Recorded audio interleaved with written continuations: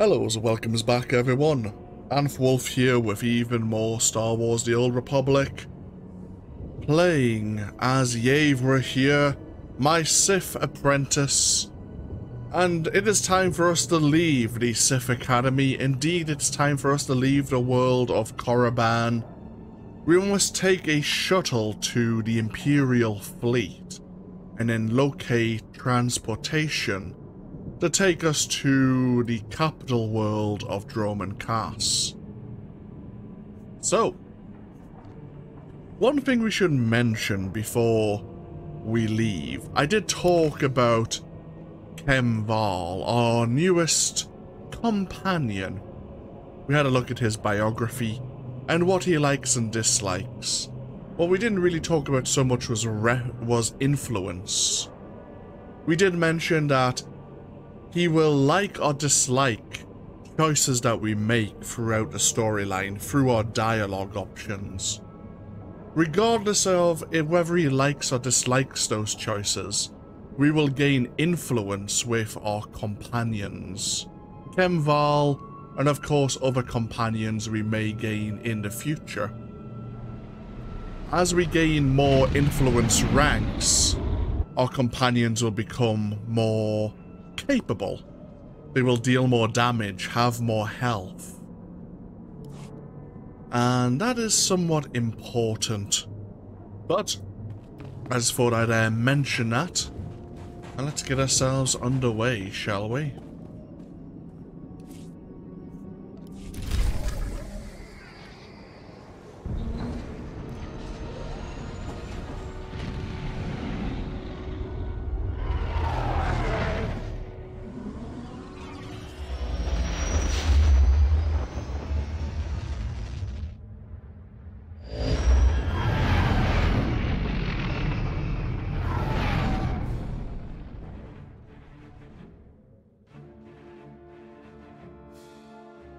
This shuttle is docking at Vaiken Spacedock.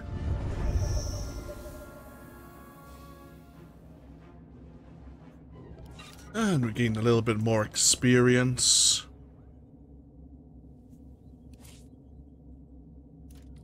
Okay, so we're going to spend a little bit of time here at Vaiken Spacedock.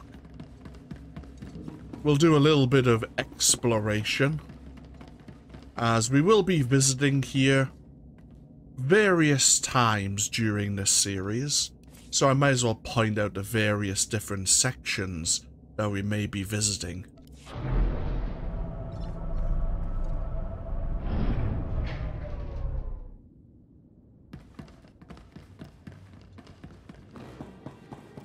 So, welcome to Vaiken Spacedock, everyone.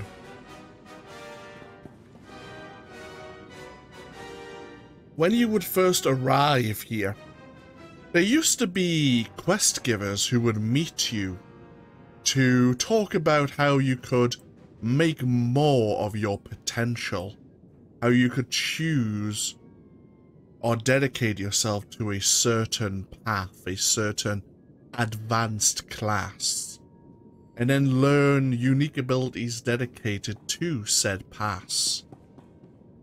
You would then travel to the combat section wing and have a word with your particular class trainer and dedicate yourself to an advanced class. As such, for example, the Sith Inquisitor is the base class of the Sorcerer and the Assassin, and it's only after you would leave your tutorial world, your prologue world of Korriban, or Hutter, if you were playing as a bounty hunter or an Imperial agent, that you would choose to become a sorcerer or an assassin here and now, and learn what abilities were unique to one of those advanced classes. Here as well, obviously we have the combat training wing. On the inner sector, we have the various PvP vendors. We'll no doubt have a look at them later on. We also have various heroic missions available to us.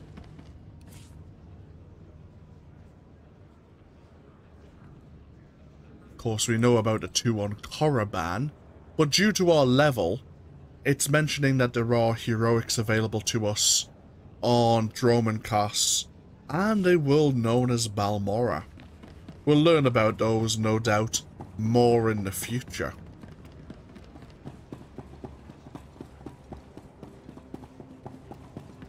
We'll head around the outer wing, first of all. We're going to quickly make use of this priority mission terminal. These are kind of introduction or tutorial missions you may take. We're going to grab the crafting trainer tutorial. Remain vigilant during this Rakul emergency. Use of lethal force against plague carriers is authorized and encouraged. Indeed. The Rakul resurgence event on Tatooine has just begun. And if we knew about Tatooine, we might be able to participate. At this present point in time, we are unable to participate, of course. So, crafting and gathering trainers. They are here in the crew skill sector.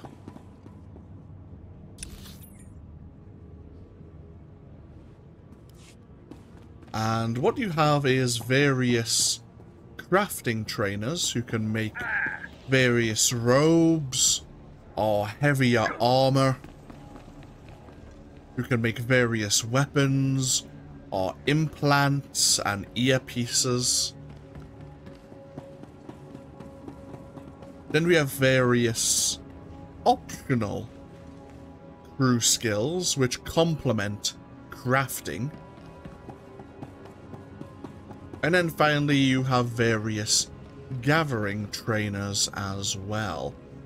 Now, the interesting thing about gathering trainers is that some of their crew skills are complemented when you, or they're useful I should say, when running various dungeons, running various flashpoints in this game. There are certain shortcuts you may wish to take. And if you have the complementary gathering skill, you could unlock that shortcut. For the moment, I'm trying to decide what we should take. I think we'll take scavenging.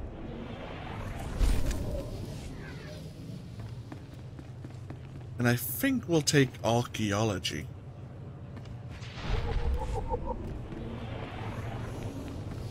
We could take a third gathering skill, but I think we'll take one crafting skill, which will allow us to disassemble items later on.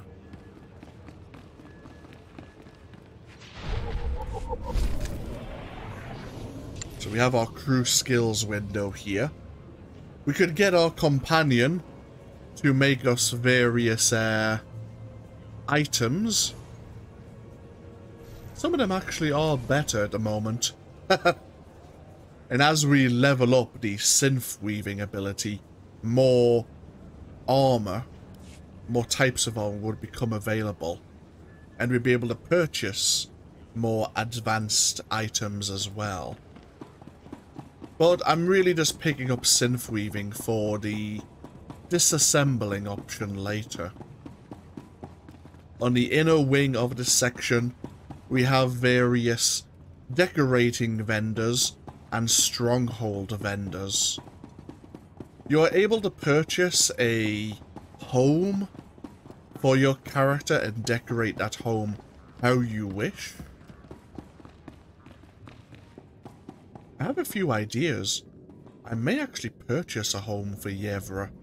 I've been picking up some rather interesting items of late. I might actually invest some time in building a home for our newest apprentice here.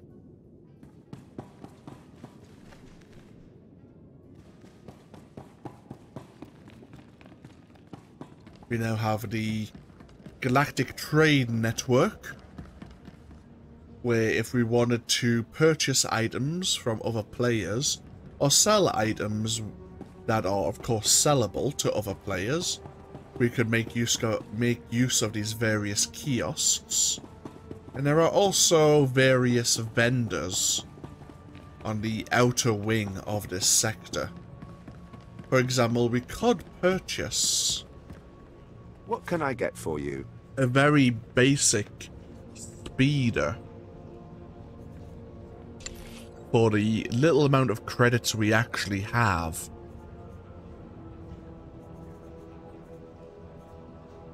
Are any of the basic speeders?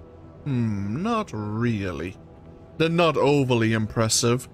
To be fair, we are not overly impressive right now. Come back anytime. We also want to adjust how our character looks. We have a appearance modification terminal here.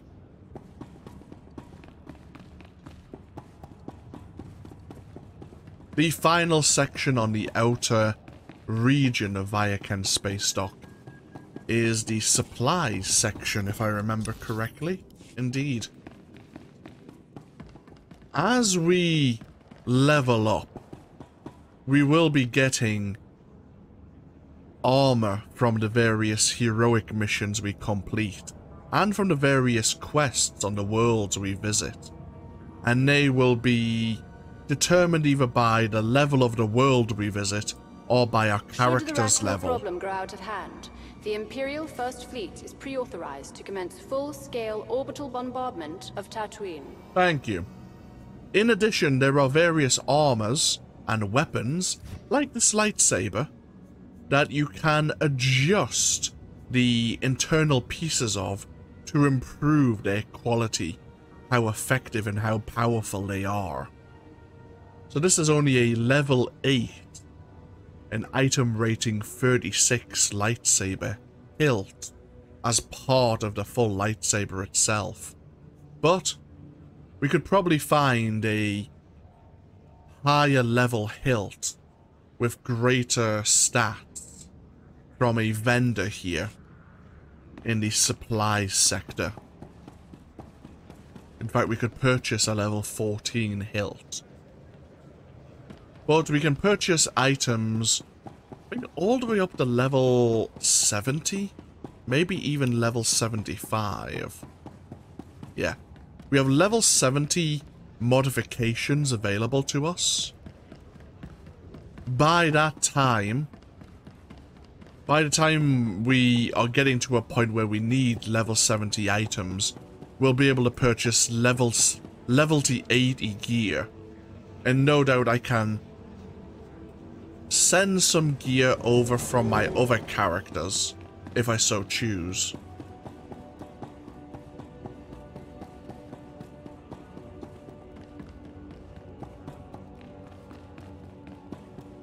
I'm just going to briefly head into the inner ring, where we have a nice simple cantina here.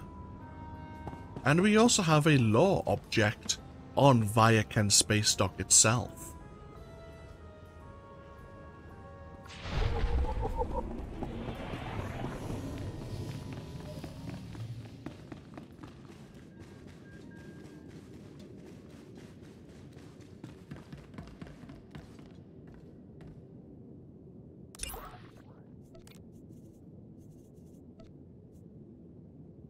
One of the many stations peppered throughout Imperial space.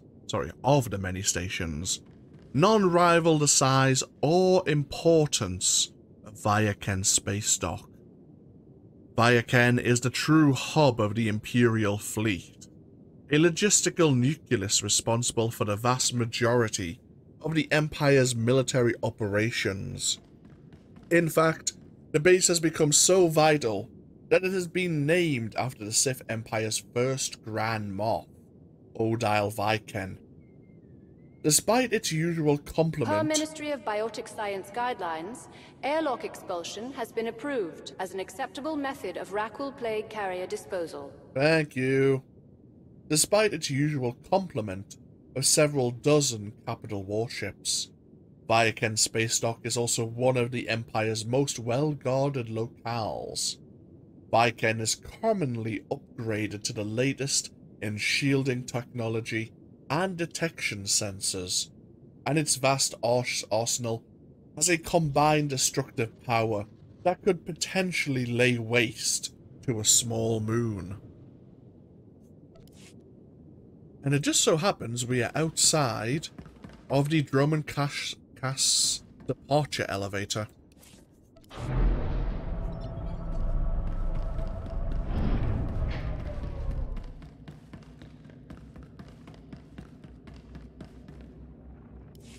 Mem amak kupkap kramanik umnug kiga mayamak nulilak apajam kamgam amka nemnang ampa nemnang memua inok nikag agak kip nebab naya amgam barakeki. Glad to hear it. Nanekari maraka amkam ja uklibik memarak nebab karahikap.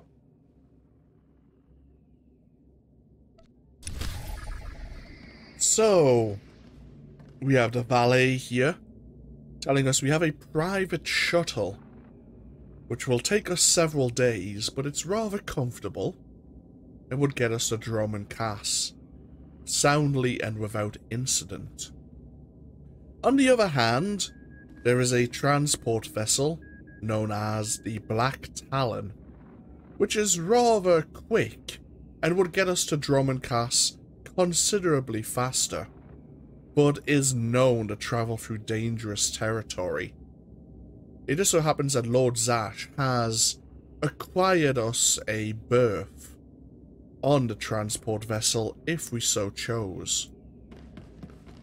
The Black Talon is the first of the various Imperial aligned flashpoints. Some flashpoints are usable or accessible regardless of what faction you are part of, whether you're part of the Republic or the Empire. But while an Imperial player here will be traveling to Dromund Kaas via the Black Talon, a Republic player will be doing the flashpoint known as the SLEs. Thank you very much for joining me though. At the moment we will take a break. I'm going to spend a little bit of time looking at various outfits for Yevrà here. I would like a few outfits that may be suitable for her as she develops in her position within the Sith Hierarchy. So I'm going to spend a bit of time. I may of course keep the outfit we've gained from Korriban, but I may change the outfits for something more suitable as we board the Black Talon. I've yet to decide. Either way, as I say, thank you all for joining me. As always, feel free to leave a comment if you so wish, and hopefully I'll see you for even more next time. Until then, no, take care. Bye bye now.